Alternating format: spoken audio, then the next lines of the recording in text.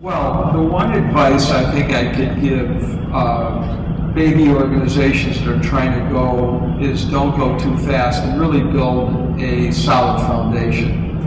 I've heard of very few companies that fail because they go too slow, but I certainly heard of a lot of them that have failed because they went too fast. And I think the first 5 or 10, especially when you're a new company, you're really building an infrastructure, and it's hard to find the right financial people. It's hard to find the right IT people and the training people and human resources.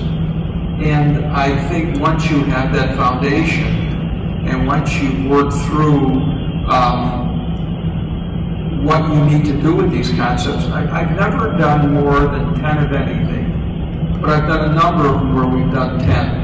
And it usually takes me about 5 to really figure it out. I'm saying, oh yeah, this doesn't work in this type of a neighborhood or whatever it might be. And I think I learned a lot by going slow and paying attention. And once you have that foundation, you go pretty fast.